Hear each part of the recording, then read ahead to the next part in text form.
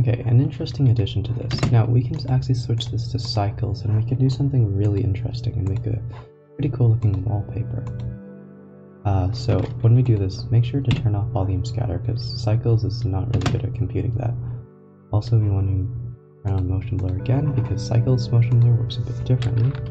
Set to about 8, and we need to change the shape of the curve. So what we want to do is just pick any random curve. We want to have this a sloping down shape. So what we end up is with something that looks like comet tails. It doesn't have to be perfectly smooth or anything. It's fine, just leave it at something that looks like it's sloping downwards. And we'll have this right in the middle of our acceleration. We'll take a render. And if you look, this is actually a pretty cool effect you might like as a wallpaper.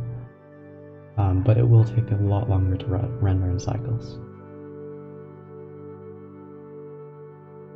And we have kind of like a color burst, sort of explosion from the center of the page. Of course you can fine-tune the colors and all that, that'll definitely help. I think a shutter pace is probably a bit too high, and this actually looks quite nice in black and white, and an easy way to do that. Also, you may also want to turn on denoising, because this is a bit fuzzy. But once this is done rendering, what you might want to do is add a pretty easy way to make black and white. Just give it a dilate node. And you can see my computer slowing down quite a bit. And just give it a distance of 1. And then we'll see how at the final render that this is going to be black and white, and we'll have pretty cool looking wallpaper.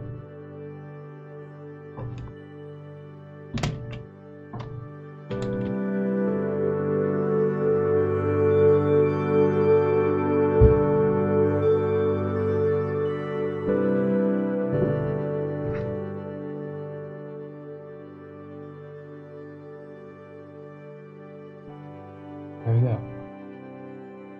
So, pretty cool effect, and I guess I will see you in the next one. Enjoy the wallpaper.